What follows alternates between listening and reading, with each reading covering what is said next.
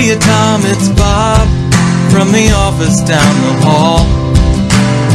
It's good to see you, buddy. How have you been?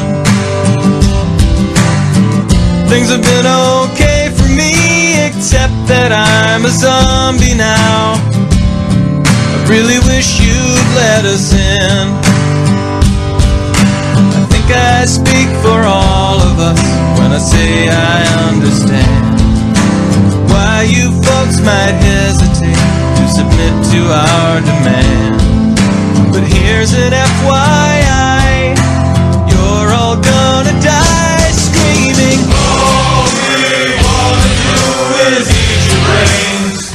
We're not unreasonable, I mean no one's gonna eat your eyes. All we wanna do is eat your brains. We're at an impasse here, maybe we should compromise. If you open up the door, we'll all come inside and eat your brains. I don't want to nitpick, Tom, but is this really your plan?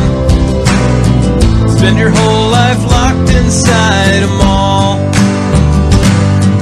Maybe that's okay for now, but someday you'll be out of food and guns, and you'll have to make the call. I'm not surprised to see you haven't thought it through enough. You never had for all that bigger picture stuff.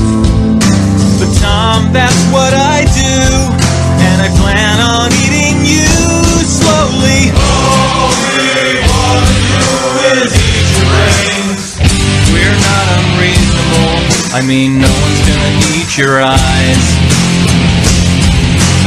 All we wanna do is eat your brains.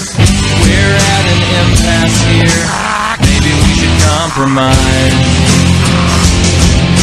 You open up the door, we'll all come inside and eat your brains. I'd like to help you, Tom, in any way I can. I sure appreciate the way you're working with me. I'm not a monster, Tom, well, technically I am. I guess I am. Got another meeting, Tom, maybe we could wrap it up. No, we'll get to common ground somehow. Meanwhile, I'll report back to my colleagues who were chewing on the doors. I guess we'll table this for now.